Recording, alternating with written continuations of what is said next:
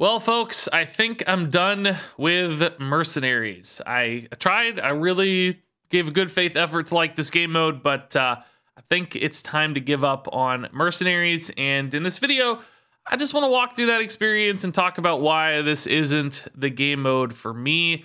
Forgive me, I'm not super organized on this one. I'm just going to kind of shoot from the hip. I was planning to make a video on the upcoming mini set announcement, but it's not here today, so this video is slotting in instead, and we're going to have a little chat here about Mercenaries and why I'm not in love with the mode.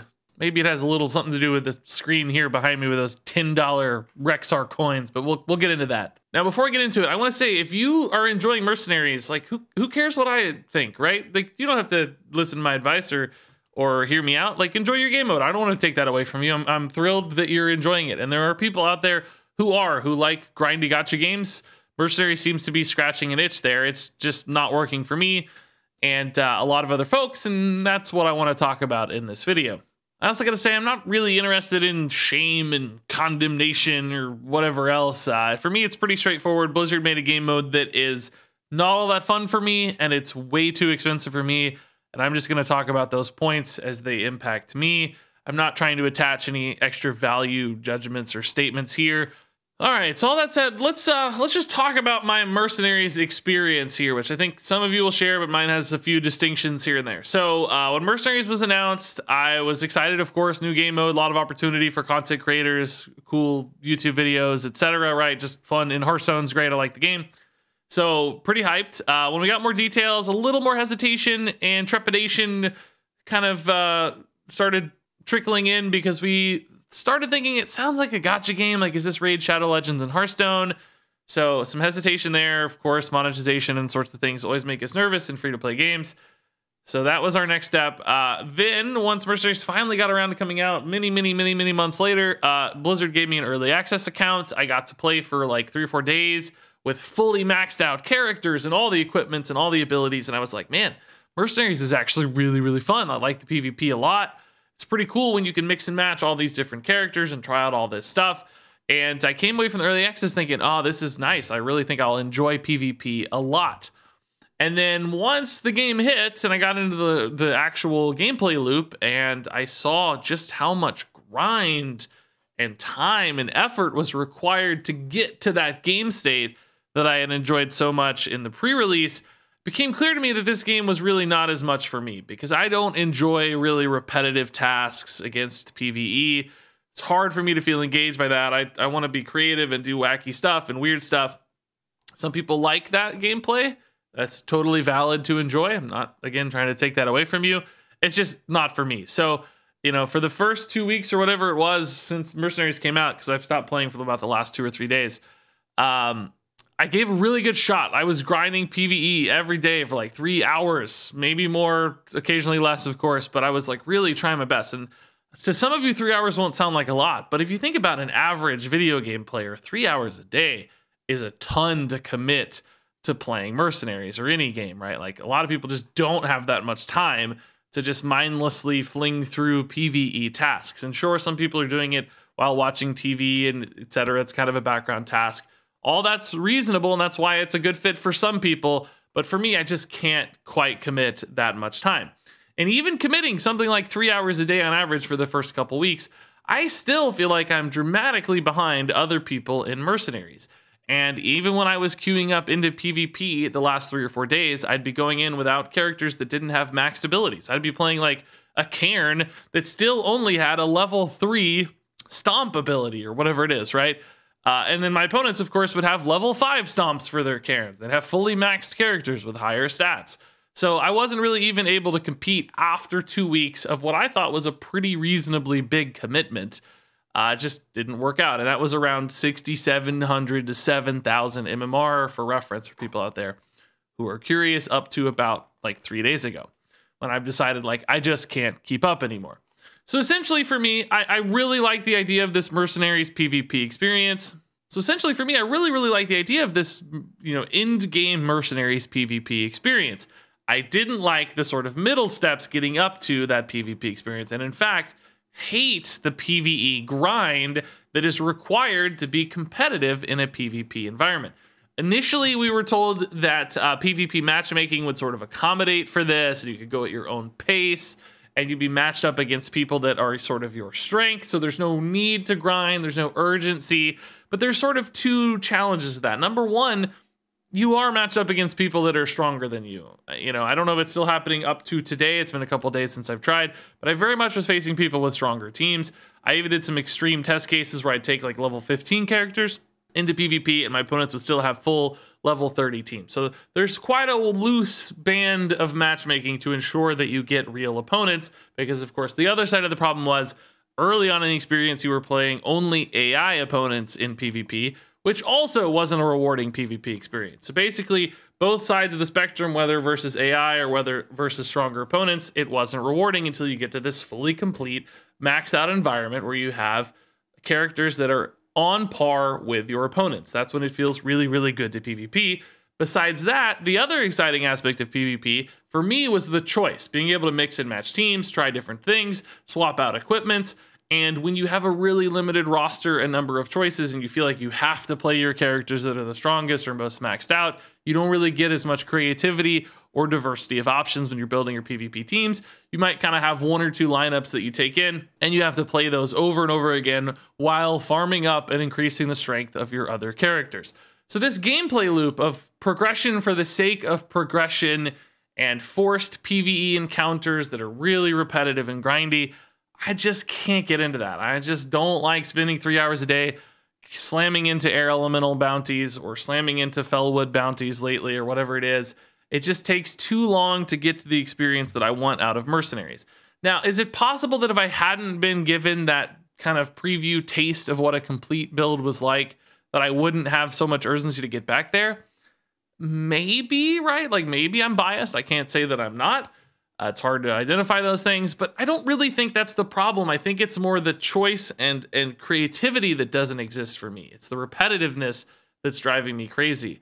If I had more choices, if I had flexibility, if I could try out weird compositions, that's where I'd be excited to play, and certainly more excited to make content as well. As it stands right now, I have like 2 PvP builds in Mercenaries. I don't want to grind those on stream all day. I don't want to make videos on 2 random PvP builds. It's just not interesting or engaging to me, even if it might be to some people out there.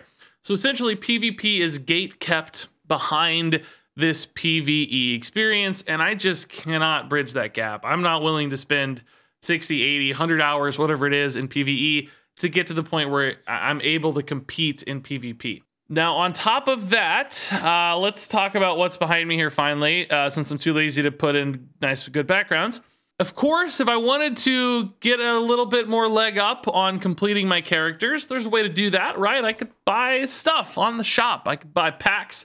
I could buy coins, as you see here behind me. I could even just buy Rexar, who's the only character I don't have in Mercenaries anymore. And here's the thing. I actually already bought 4,000 gold worth of packs on top of the pre-order packs. And I still have so many characters who need way more coins to fully upgrade their equipments and abilities. Like, I'm not even close. Like, I've been playing Karen a ton. I've been running him in task farm stuff. I'm still so short on Karen coins. I think I'm on like task 9 for Karen, which, you know, some people are like, well, you should get to task 18. And it's like, well, yeah, of course. That takes another 3 or 4 hours of grinding or whatever, right? Dedicated to Karen. And that's the problem, is to unlock these tasks, to get this equipment, to get enough coins. It's just so much work. And you can't skip tasks with money, but you certainly can skip coins with money. Because even though I have Karen up to like task 7 and I have all of Karen's equipment unlocked, I'm still not remotely close to fully upgrading my Karen. So what could I do? I could go buy some coins. For $10, I could get 300 coins. Now, if you're playing Mercenaries, you know that 300 coins is basically 2 upgrades on an ability or an item. It kind of depends on where you're at in the range of upgrades, but they range from 50 to 175 coins. So on average, let's say it's like 2 levels of an upgrade on either abilities or equipment, which basically means since abilities and equipment can either go to tier 5 or tier 4, respectively. Okay, we get it, Hearthstone. That essentially means that it's like $15 to $20 worth of coins to upgrade a single ability I'm not doing the real math here. There's some real math out there, but essentially you're talking about like $15 to $20 to upgrade a Mercenaries single ability, plus or minus a few bucks here and there, as my math is bad. And if there's 6 of those, right? Now, obviously, you're going to get free-to-play stuff. You don't have to commit fully. This might just be like the final 300 coins you need to finish. But for me, it's still just so crazy to think that it's $10 for just a tiny sliver of a portion of a character's strength. And that's just one character for $10. There are entire indie game deck builder PvE experiences for like 15, 20 bucks.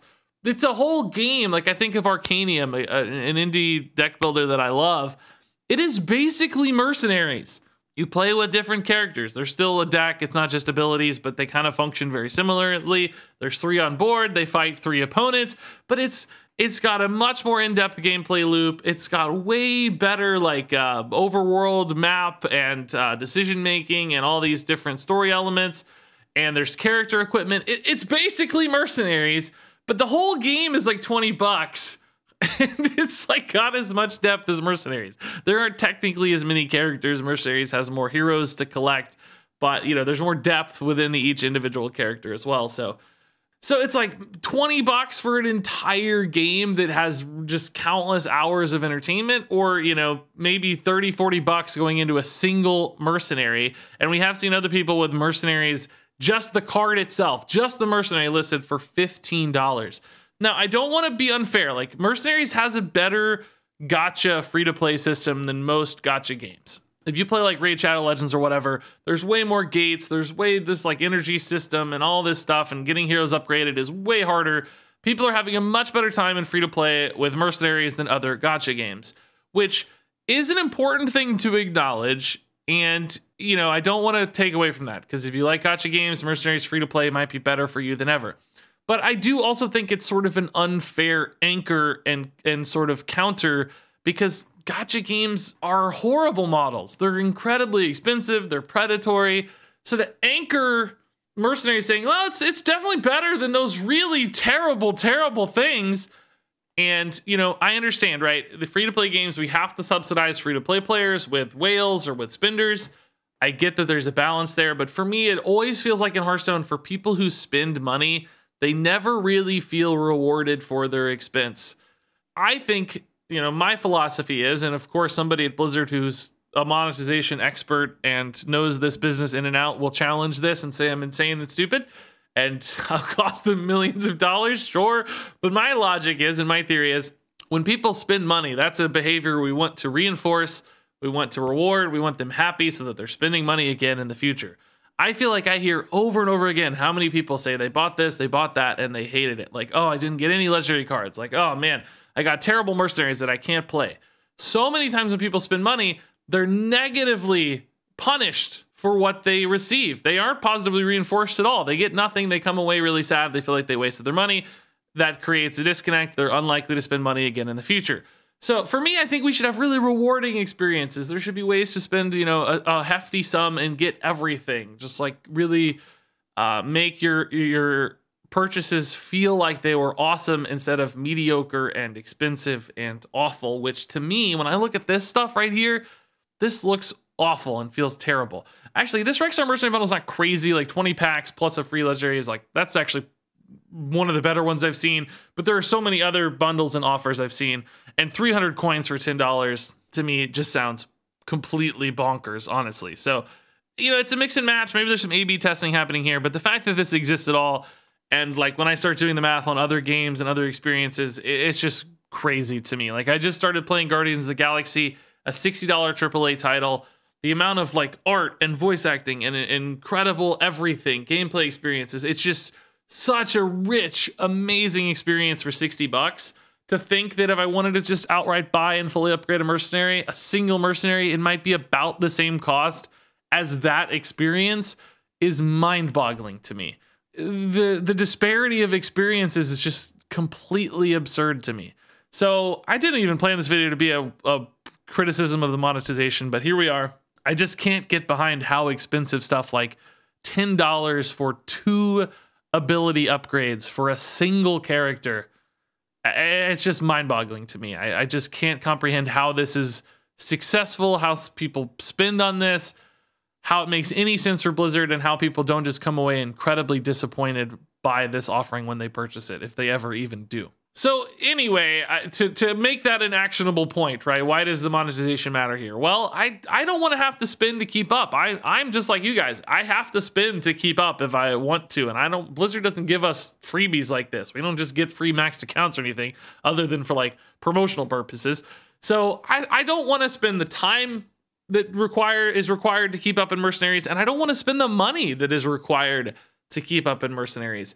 So what am I left to do here? I think I'm left to just give up on the game mode. I intend to still cover news for Mercenaries. Like whenever there's new heroes, I'll talk about them, walk through them. I'll keep an eye on the Mercenaries meta and like still, read up and watch videos and all these sorts of things so that I am a capable commentator for Mercenaries content, right? As news and patch notes hit and stuff, just like I do for Battlegrounds. I want to be able to keep up and offer news to people that care. But as a person experiencing the game mode, I just cannot see myself playing it long term anymore.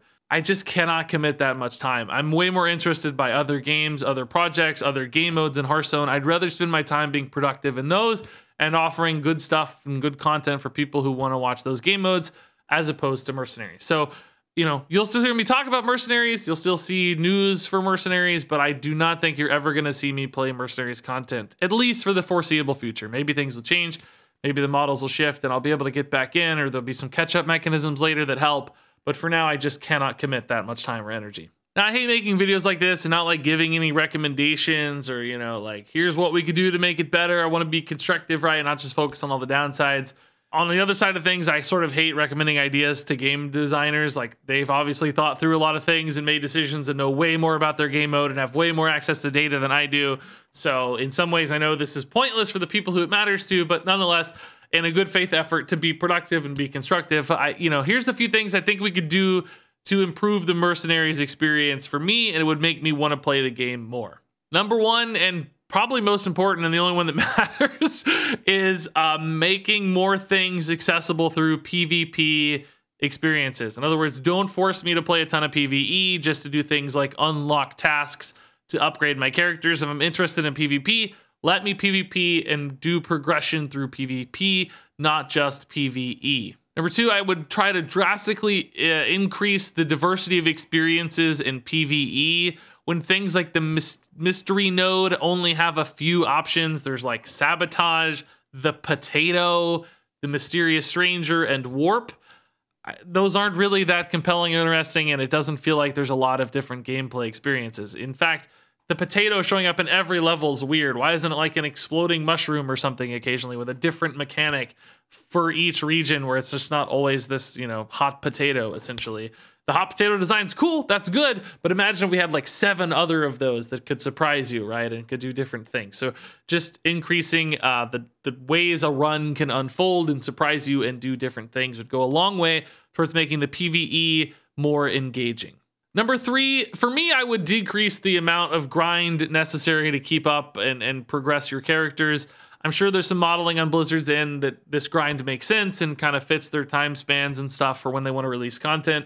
So this one may fall on deaf ears, but I think if I'm somebody who plays this game professionally and was willing to dedicate, a few hours a day to grind this, and I still feel dramatically behind, I feel like casual players out there who only have an hour a day or something are probably just hopeless and have no chance to keep up. And some people will say, well, yeah, it's designed that way to increase monetization. But honestly, you can't monetize tasks. You have to spend the time to grind tasks. So this isn't necessarily a monetization problem. It's more like a forced engagement problem as opposed to a forced monetization problem.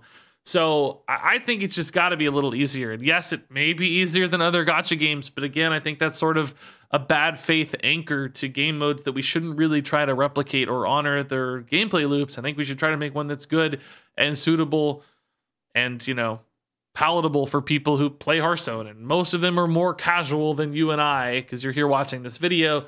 And this just demands too much of our time, I think.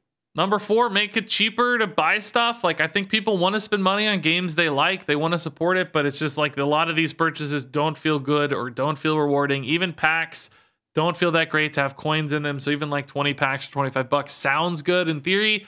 Like in normal Hearthstone, that'd be a solid deal for what we expect. Still expensive for the record. We always have to like offer that caveat. But, you know, just make people feel rewarded when they spend money, and they're going to want to spend more money in your game. I think that's my theory, at least. May be totally wrong. Who knows? And I guess that's enough good recommendations. I'm sure I could think of a few more if I took some time to sit down and ponder, but those are the ones that come to top of mind. If you guys have recommendations for how you'd like to see Mercenaries improve, some things that might get you to play the game mode, curious to hear those in the comments below. And look, you're welcome to leave whatever comments you want. I don't encourage anybody to like bash or shame or condemn, right? Like clearly there are some things here that are greedy, as most people would call them, from corporate standards, but keep in mind that most of the designers who work on this stuff aren't the people making these decisions at a top level. They probably don't want the game to be as greedy as some of this stuff appears. So take it easy on a lot of the Hearthstone devs. There's good people working there who are trying their best to make a good game. They miss the mark sometimes. I'm acknowledging that. They've missed the mark for me. This is not a game mode for me at all, but there might be others out there who still enjoy it. And as long as we can rein some of these monetization practices in, you know, Mercenaries might chug along fine for the people who enjoy it. It's just I'm not going to be one of those people as it currently stands. So yeah, anyway, I don't know. That's your video for today. I had probably rambled a ton, and I doubt anybody watched this because I literally didn't change the background once. But that's good enough. It was supposed to be a mini set day, I thought. I keep thinking the mini set's going to come out. So we got Mercenaries chat instead. So anyway, leave your thoughts below. Thanks as always for watching. And until next time, game on.